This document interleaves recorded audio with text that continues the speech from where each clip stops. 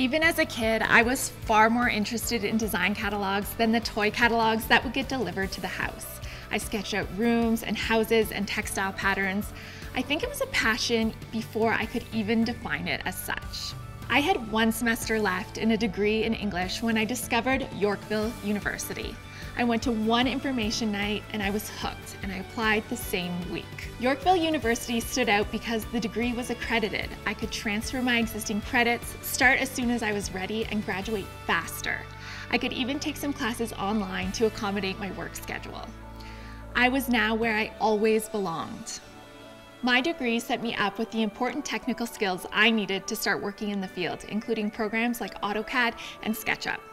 I gained valuable, real-world work experience during my program internship, and the smaller class sizes provided me with an individualized education.